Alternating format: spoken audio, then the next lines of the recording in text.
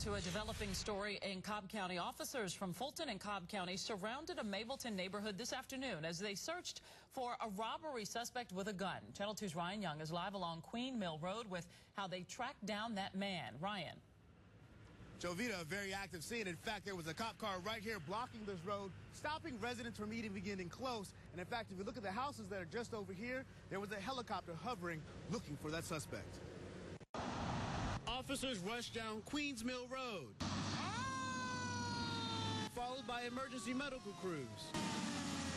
Yo, basically, I saw a bunch of police cars and the dude sitting in the back of the car and the police line do not cross tape. And you never see that sort of thing in Mableton. I'm like, hey, what's going on? A whole bunch of police cars, Cobb County mostly, but I saw a lot from South Fulton Parkway. Fulton County police say they were chasing an armed robbery suspect who they believe robbed several businesses on Fulton Industrial Boulevard. Neighbors tell me the man came down the road at a high rate of speed, hit that curb. You can see a piece of that truck still left here. They rushed that man to the hospital.